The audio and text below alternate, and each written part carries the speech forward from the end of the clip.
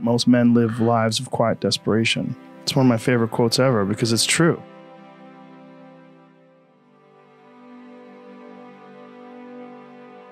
You're just in this world where you just can't wait to just run away.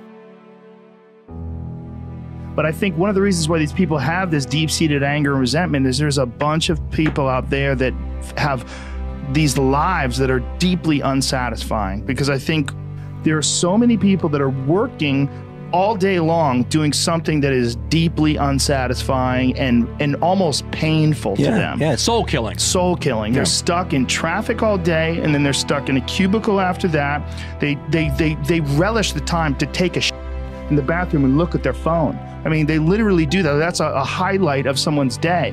They get in traffic on the way home. They get home after that, they're watching television. I think if people have a regular day job, if you could just find one thing that you do as a passion project and just keep building on it, just keep watering it, keep adding fertilizer, keep giving it attention, keep giving it focus, and you can escape.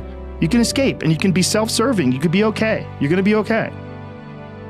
Look, man, making furniture feels good. If you can do that, you could cut those corners perfectly and sand everything down nice and stain it, and then it's done and you get this satisfied, and you sell it to someone and that pays your bills.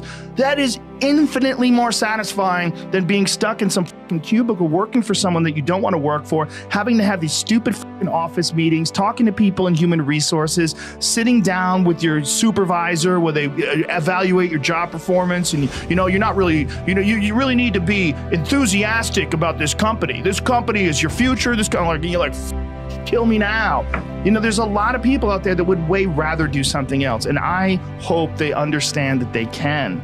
And people that are trapped in bad situations, one of the problems is you feel like this is your future and you can't get out of that. There's no hope. There's no light at the end of the tunnel. There's no rainbow.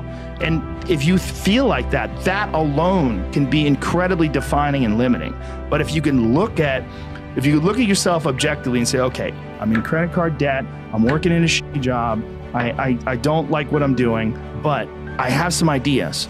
I need to feed those ideas. And I need to feed them and water them, and I need to set aside a certain amount of time every day to just try to make those things happen. You can do that. Everyone has a different personality. They have different interests, different things that they would be really satisfied pursuing. That's not encouraged. What's encouraged is go find a job. What's encouraged is go find some place that you can shove yourself into. Go find a square hole that you can stick your round peg and just jam it in there and shave down the top and the bottom so you slide in with all this extra space on the sides and feel like shit for the rest of your life because you need a job, because you're in debt, because you have credit cards, because you have student loans, because that's what everybody does. And so you do it too. That's what's wrong. You have an apartment you have to pay for. You have a car you leased. You have a wife that you have to feed. You have a child you have to raise. You have your mortgage. You have your this. You have your that. And that's where it all comes from. Well, the opportunity takes place usually when you're young and you don't have any responsibility. That's when you have your options. Well, your options are severely limited the more you gather responsibilities. Like if I had to, as a 51-year-old father of 3, married man, pays taxes, has a house and a mortgage and a business and all that jazz. If I had to quit everything now and struggle the way I struggled as a stand-up comedian, it would never work. But the only way I could be this person now is if I took that chance when I was 21, when I was dead broke and had my cars repossessed and all that stuff. That's the only way you ever get where you want to go. You have to take a path that's dangerous, and most people want to take the safe path. And the safe path leaves you stuck in quiet desperation almost every time. It's hell. But can people just make that change? I mean, yes, look, you can, I believe they but can. You have to plan it out. The way you can change is you have to put aside enough money to give yourself a window. And then you have to have a plan, and you have to spend all your waking hours outside of whatever job you do planning your escape. And you have to come to the realization very clearly that you f***ed up and you got yourself stuck. So whatever you're doing, you have to do it like your life depends on it. If you're going to try to be an author and you're working 8 hours a day, plus commuting, plus family responsibilities or whatever else you have, whatever time that you have to attack like you're trying to save the world. You're trying to save your life. You don't want to drown. That 1.5 hours a day that you have to write, God damn, you better be caffeinated and motivated. You got to go. You got to get after it. And you got to have discipline. Most people don't have those things. Most people don't understand what it's like to really go for something and to know that the consequences of not doing that are horrific. There are so many people that would be so much happier making $27,000 less a year, and the only thing they have to do is sell their current home where they only use 18% of the home anyway, and buy a home that has 2 less bedrooms so they don't have to have the job that is paying to maintain the lifestyle that they've propped up for themselves, and their life will be like disproportionately better. Because there's a lot more people living that than what you, like, as many entrepreneurs as they are that should be employees, there's way more people that basically build a life around how much they're earning, get to a place where they hate what they're doing to earn, have the opportunity to still do something that earns $20,000 less that they love, but they're golden handcuffed by worrying about what car they drive or where their house is because they actually care about other people's opinions, and nobody has the gear to take a step backwards.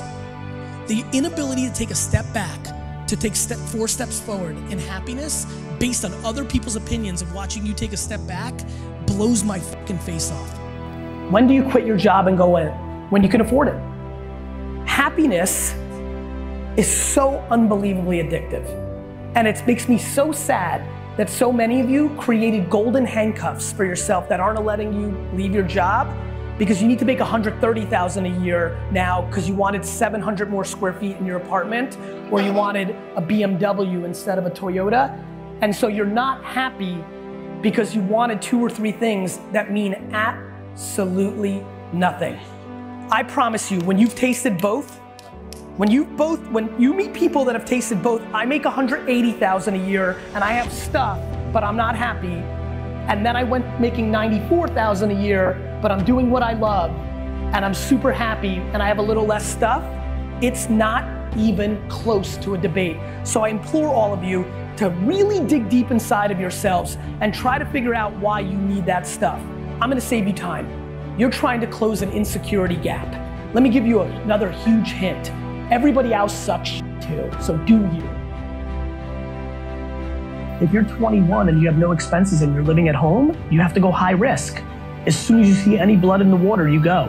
If I'm 21 and I'm at home and I have no expenses and I'm making 47,000 euros, pounds, dollars, doing something I don't love, but I want to be a film person, and the first person pays me $1,500 or $1 forever, and it works, and it went well, and she, the boss of this candy store, says, I'm going to tell all my friends about you, I may jump right away.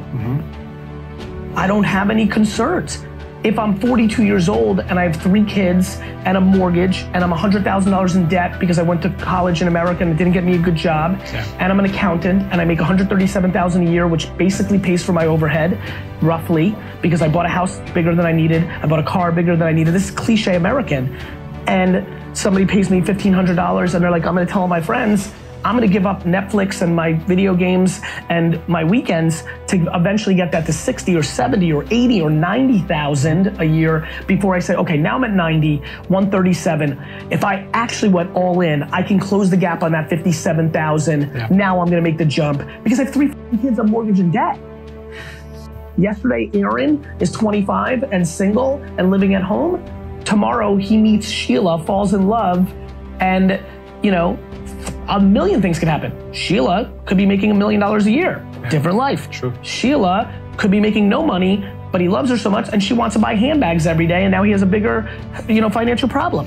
Sheila wants to be his partner. Sheila, he wants to buy handbags. It's not cliche, it's life.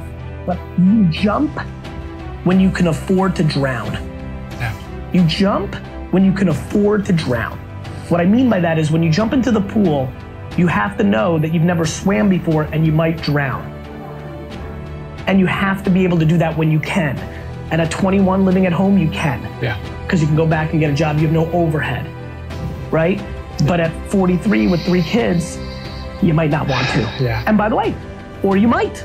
You might have such a supportive spouse. Sheila, Aaron's the stay-home dad. Sheila's making the 147. Sheila talks to Aaron and says, Aaron, I'm gonna die if I don't jump. I'm 43, and if I don't jump now, I'm gonna be 62 and regret it my whole life. So I'm gonna jump, and if I fail and the economy collapses and I can't get a job, we may have to sell this home.